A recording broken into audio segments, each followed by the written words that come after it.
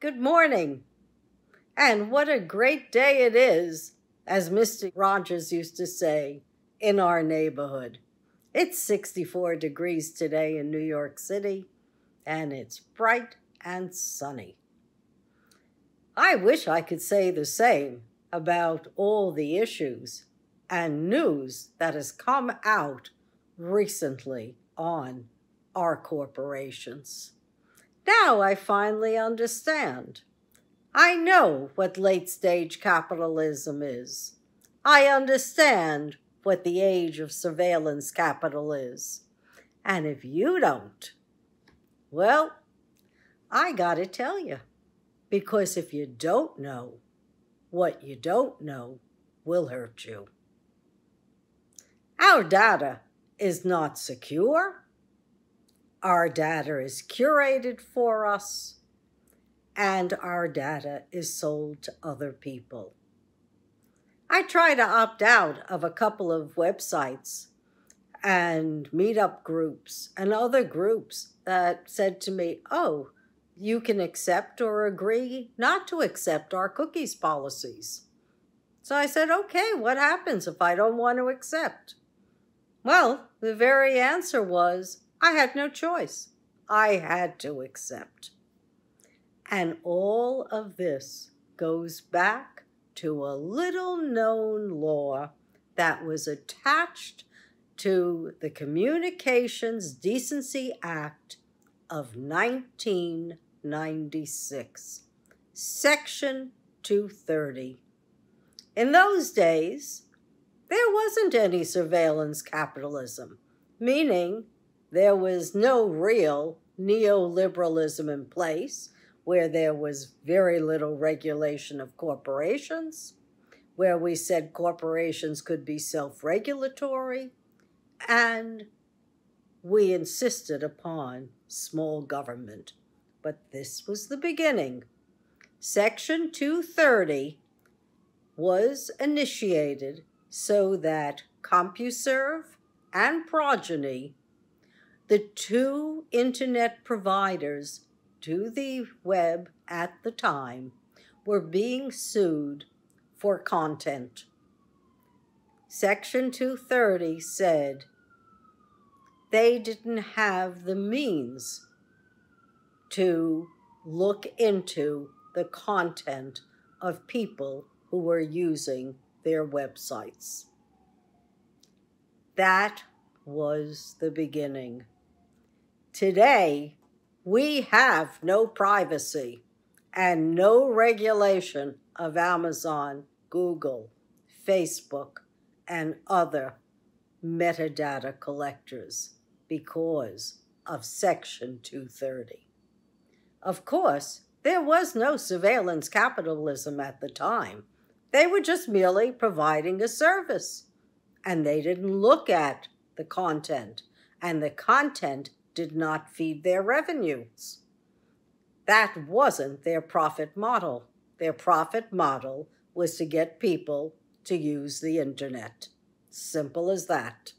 25 years later, hey, that's the model for today. Is who we are is really important to all the social media platforms, to Verizon, and to anyone else who is participating in the World Wide Web. Everything that we do, say, think, and if we think out loud, somehow or other, it's codified and it's used. So I think Section 230 deserves to be amended at this point.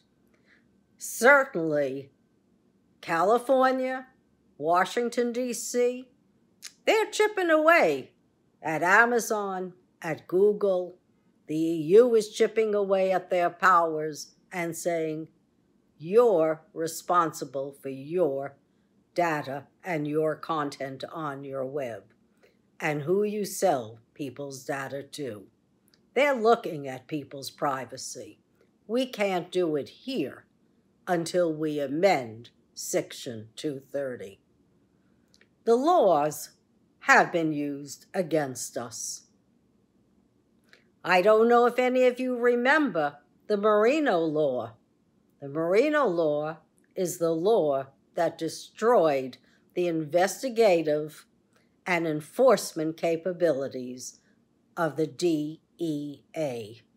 They had a lot of corporations in their sights before the opioid epidemic became an epidemic.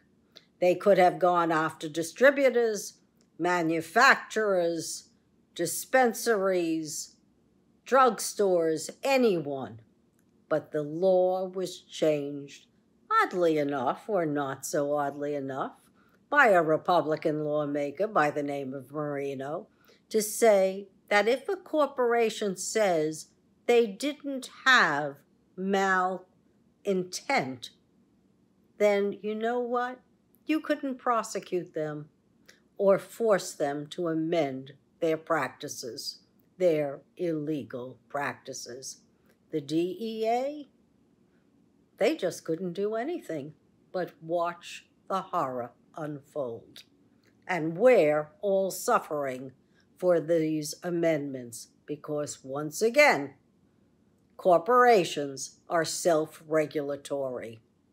And self-regulatory means they do nothing.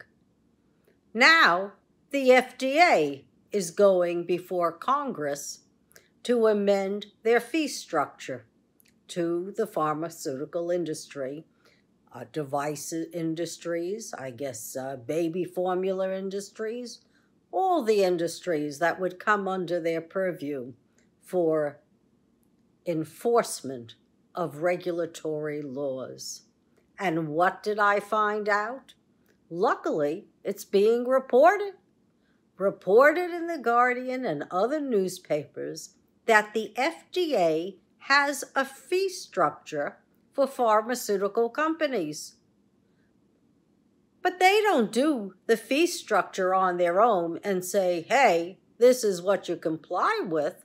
No, it's a negotiation with the pharmaceutical companies, with the lobbyists, on how much money they should be paying in fees for the FDA to set regulations for new products and to enforce old regulations on the books. Well, I know that if you negotiate a deal with someone, you owe them. The FDA should be freestanding. They should charge fees that will compensate them for the amount of investigation and enforcement of good manufacturing practices across the board. What else did I find out? Baby formulas are not even regulated. They're out of the FDA's purview, along with devices, along with compounding groups. It's no wonder we don't have any oversight on Abbott Labs. Nobody's there to enforce oversight. So Abbott just elected not to improve their manufacturing process, not to invest the money in clean baby formula. And so many, many people suffered. Babies suffered. Parents suffered. I spoke to a friend of mine who said their grandchild was formed prematurely, perfectly healthy young child, however, needs a special baby formula that only Abbott Labs was producing. And he couldn't get it. He was writing to friends in Arizona and Oklahoma so that they could have sufficient baby formula for his grandchild to survive. This, to me, is a dreadful, dreadful state of affairs. I knew, as a young woman in my 30s, self-regulation is no regulation. I saw it at work. I saw it at Ford when we implemented our 300 products. If you said do it as needed, you might as well have not included it in the good manufacturing products technical books. It didn't mean anything. You didn't have to purchase the product because nobody was going to use it. On the other hand, as I said before so many times, when I was at Pfizer, the level of responsibility in 1979 and the early 80s was so different than it is today. When I was there, we had contamination of our streptomycin. It was a P3 facility, not a facility where product is made out in the open. No siree. You had to dress up. We had our own air supply in there. No part of you was uncovered because these were sterile facilities. So we had contamination. Never went to the public. It did get caught in QC. We sat down, we solved the problem, we cleaned the room, and we were up and running in 12 hours. Abbott Labs, over 6 months, and they still haven't cleaned up their facility? With proper regulation, they would be shut down tomorrow. There's no excuse for harming the public. However, there's one political party where neoliberalism is the name of the game. And neoliberalism doesn't work for we the people. It takes away all of our protections for clean air and clean water, our protection for clean food, for baby products, for drugs, you name it. We've lost our protections, and they need to be staffed. Every one of these agencies need staffing and a relook at the regulations. I'm pleased that investigative reporters are now back on the job, looking at every agency once again, because self-regulation of corporations has gone too far. Now, Ted Cruz decided he doesn't like the student loan program. He'd like to overturn it. The kids are delighted. A, they can't get jobs that will pay them enough money to get out of the debt that they have. And B, the universities are finally recognizing that they're overcharging kids, that it's impossible for a middle-class kid to pay the $70,000 and up fees. And that's not counting room and board and textbooks. So the kids have been finding out how much of their loans they can have forgiven, and they're doing it in droves. So who's Ted Cruz going to support? Who's been harmed? The lending people? The banks? I don't think that I have to worry. They were getting 6% interest on their money anyway. Far more than any other entity. Sure, 6% doesn't sound so much now, when mortgages are at 6% and higher. But it is to kids when they took out these loans and the Fed fund rate was either negative or 0.25%. And it's a little terrible that kids have to pay 6% interest on their money when you buy a Picasso or a Jeff Koons and you spend $100 million. It only costs you 0.25% then. So where's the equality here? Where is the money for we the people? Where's the money to protect us? I don't see it. And I don't see what's happening as being right for the working class, lower and middle class folks. They say there's a great resignation. Well, if you're not paying labor anyway, and unfortunately, probably 500,000 people left the workforce because they may have perished during COVID, or we've been draconian in our immigration laws for people who have been long-standing employees of this nation. So people in low-paying jobs are not around. But I understand in New York City, people in high-paying jobs aren't being hired either. And why is that? It's because the corporations are profit over everything. They've hollowed out the managers who would be the mentors to the millennials who need to know how to deal with people effectively, how to see a good interface between data collection and the customer or the consumer and management. They need the wisdom of those in their 40s, 50s, and 60s.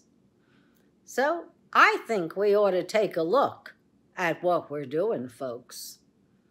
No regulation doesn't work for we the people. You can't go and vote reflexively anymore, because when you do, those 24 states with Republican governors, hey, they're not for you and me. They're for the big money, the big corporations, the lobbyists, and that's who they're supporting in their laws. And those laws don't work for us. Do you want to go hunting for baby formula for your child or your grandchild? Do you want to have to worry? Do you want your privacy so invaded that your teenager or your child who happens to get on a website, that their phone numbers and that your address is being given out to people who want to sell you products or whatever other services? Don't we want protection of our food and our water and our drugs? Don't we want generics to come into being in this country? Or new research and development?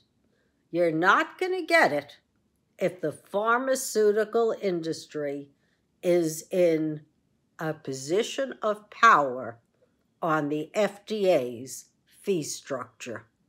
Why should they change? In fact, if you ask the patent attorneys, they'll let you know there are very few new patents being applied for. They're certainly not applied for in terms of research and development. So this cooperation between the FDA and the agencies they're supposed to regulate, that's got to stop.